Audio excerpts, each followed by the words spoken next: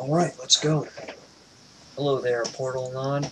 Some of you may know him from the My Little Waifu forums where he's posted about the CTB project, otherwise known as Crossing the Boundaries. He is a very knowledgeable man who has had very many experiences with astrally projecting and lucid dreamings, as well as using what's the word? Anthropom.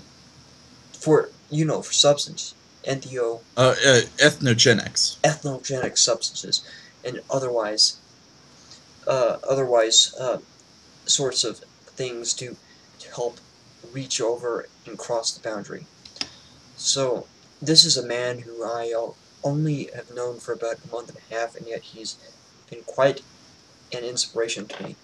And he has inspired me to crawl out of the depressive pit I was and to focus on reaching a new boundary, a new dimension, which is going over there. So I'll defer to him, and will you tell us a bit about yourself? Yes, absolutely. Thank you. I'm Portalanon. I'm living in Colorado, and I have been experiencing other worlds, dimensions, planes, whatever you want to call them, for several years now. I reach these worlds through lucid dreaming, astral projection, use of ethnogenic substances. There's actually a great number of ways that me and others reach this other world. So let's start about talking about the nature of this other world. Yes, go on. In, Informally, we refer to it as Dream World, for lack of a better name. Yes, this world is dreamlike in a lot of ways, but is very distinct from that. Dreamworld is, to the best we can tell, a different plane of existence. The precise nature of it is unknown, but what we do know is that a large number of people, maybe as many as 10%, have had experiences in this other world. We will lucid dream it, or astral project there, or in some way interact with it. This other realm has beings, creatures, places that many people would consider to be fictional, like the My Little Pony universe or the Star Trek universe. It also contains religious worlds where you could meet and interact with a variety of religious figures if you so choose. So you're saying for example, in my childhood years, my young teenage years, I would always used to have very vivid dreams and imaginations about going out and seeing other worlds and going out and meeting up with other alien creatures in the Star Wars world or in the fantasy worlds. So that basically would say that, yeah, those worlds do exist.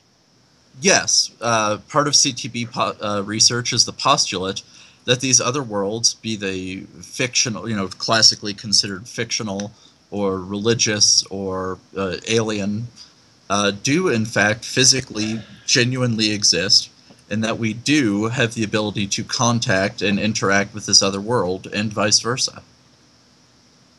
Oh, well, in a way, I did always imagine that in my deepest, darkest heart of hearts, but it's something that I never, until recently, when I got into the whole pony waifuism thing, never considered to be a real option.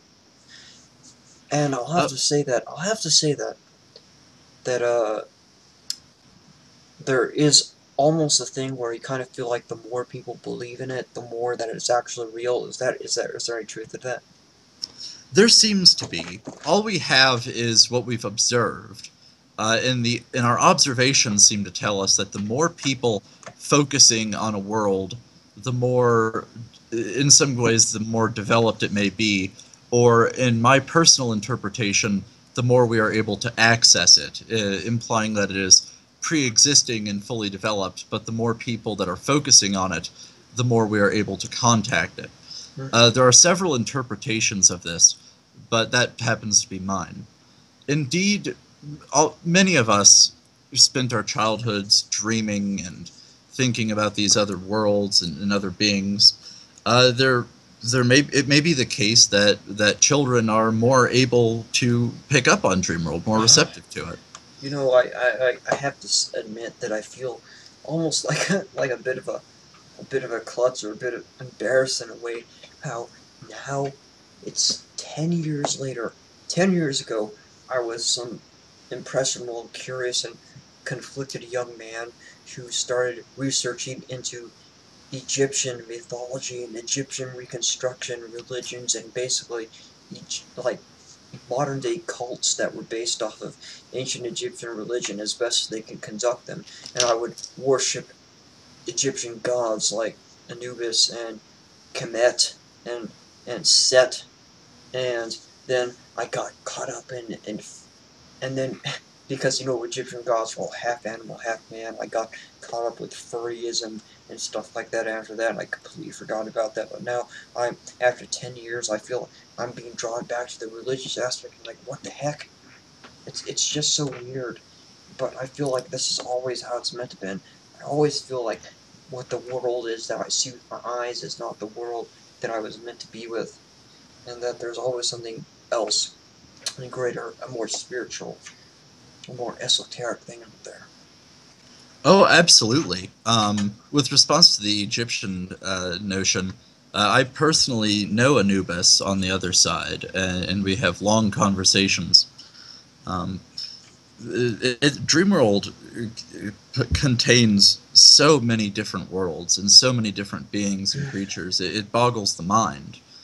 And yes, the notion that Star Trek is real and the Egyptian gods are real and My Little Ponies are real is a radical notion, yes, but one cannot ignore the repetition. People experiencing this all over the world over and over and over and having strikingly similar experiences. It leads us to believe that there is, in fact, at least some phenomenon going on. And in the first stage of CTB, Crossing the Boundary research, is to better understand this phenomenon.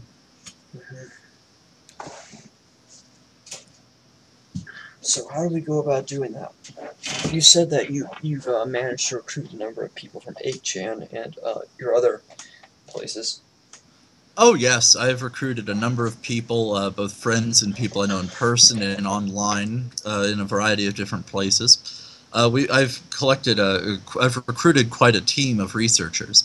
At this early stage, we are going to start by collecting data, writing documents, reading occult texts, and generally analyzing what the information we have access to. Hey, dude, if it comes to occult texts, I've got a bit of a I've got a bit of a head start in a way. As I said, I started off this whole thing 10 years ago reading occult texts, reading the Egyptian Book of the Dead and all that type of stuff. But then I got sidetracked with my attraction to animals, like humans with animal heads and stuff like that, which made me think about furries. I'm not kidding you. That furry stuff got me completely sidetracked for so many years, because I started off with being interested in that Egyptian religion, and Egyptian reconstruction religion, and Egyptian occultism, because my interest in the whole animal hybrid human thing, and then they took my whole sexual interest in it and subverted it, so I completely lost so much of that. So I'm pretty much like a filthy pervert. Well, that's not entirely unheard of. Everyone seems to have their own story as to how they first got into this, but and I don't want to go too much detail here, but it often does turn sexual, being unlocked to this very open world with all these beloved characters and figures. It absolutely can become romantic in a lot of ways. Moving on, once we have collected enough data, we're going to start performing testable scientific experiments to see if one can, in fact, in a manner of speaking, send another person a piece of hidden information that can be later confirmed. We have a number of experiments we're designing where we're going to probe and test these phenomena and try to get information to drop out, verifiable, reproducible information. Or, alternatively, if we cannot get verifiable, reproducible information to fall out, we can conclude that it is not something that can, in fact, be tested by our means, sort of like looking for a unicorn in the sock drawer with a metal detector. We may not even know if these tests are exactly the right tests we need to be doing, but it is a place to start. It is, indeed. It's better to start off with someplace than rather not do anything, right? Now, of course, the ultimate goal of CTB research, why it's called Crossing the Boundary Research, is to create a portal or a transporter or something, find some way that these beings from Dreamworld can physically, like you or me, come here, or we can physically travel there in physical form. Yes, yes. Of course, that is what our goal is. And as I said, that is, I've told you about my own experiences with astral projection, and I do want to have that again. I do want to be with the ones that I love again. And you do too, right? Absolutely. I have a lot of loved ones over there, and I would love to be able to hold them and be with them. Everybody has a lot of very deeply seated needs and reasons why they want to conduct CTB research, why it's so personally important to them to cross the boundary one way or the other. I won't be getting into my personal reasons right now, but Oh, no, it's no, these no, not at all. Don't feel any reason to do that. yeah, there's the notion is, though, that because so many people experience this other world, and because so many of them have such intensely important personal reasons to cross this boundary, it has not been hard at all to recruit a growing number of researchers to our cause. And that is very heartening. I have not been able to talk with all of them, but the fact that I know that there are people coming for us and join up in our project is it is very, it makes me feel better. Yep, absolutely. Now, we'll be getting into the exact nature of Dreamworld, at least our postulates on it. We'll be getting into our scientific experiments we're going to be conducting. We'll also discuss some of the existing occult information we found, as well as going into more detail about how we might be crossing the boundary in a future episode. Um, Also, in a different video, we may be discussing ways that you yourself may be able to open your mind to Dreamworld and experience this yourself, maybe even join the team. Oh, it's very good. The more the merrier, right? Absolutely.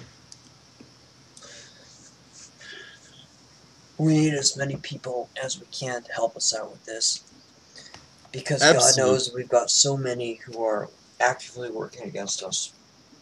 Oh, that's absolutely true. There are always going to be haters. We have not just haters, like organized political and religious organizations will be going against us for whatever God knows reasons they have.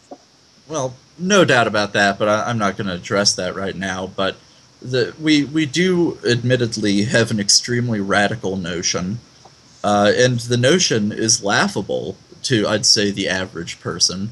And it is a radical notion, and superficially it seems kind of nuts. But, so was the Earth being round, so was the notion of the relativity of time and space, so was the probabilistic nature of the photon. Over time, we see a lot of crazy notions that were at one time extremely radical and actively worked against come to fruition. So, I think given the number of people that experience this and the bizarre occurrences we have that seem to validate it, just given this mound of evidence, it would be folly not to research this. And we need as many people working on this as possible, people that experience it, people that don't experience it, skeptics that can push us and try to get better things to fall out. And everybody's welcome to come and join this discussion and see what happens.